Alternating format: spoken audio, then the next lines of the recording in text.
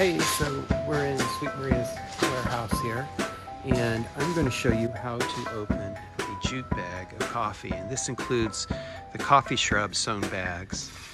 I want to tell you there's an easy way and a hard way, and there's a couple of different styles of bag stitchers, so this doesn't work 100% of the time with a few different origins.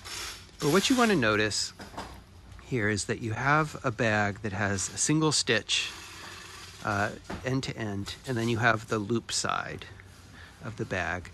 So what you want to do is look carefully at this side with the loop, and what you see is that there's a wider side to the loop and a narrower side to the loop. And sometimes we can especially see it on the end here. Do you see this here? This is the wider side this way. And what we do is we follow to the end, we cut off in whatever way that, and we're going to go over to the single stitch side, and we're just going to release this. And that's the fun part.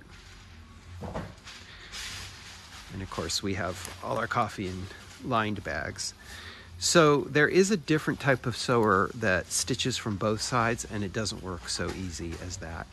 But it's really about identifying the loop side and which way it's going, and going to that side of the bag, because if you go to the other side and cut it, you'll struggle to have it release so easily.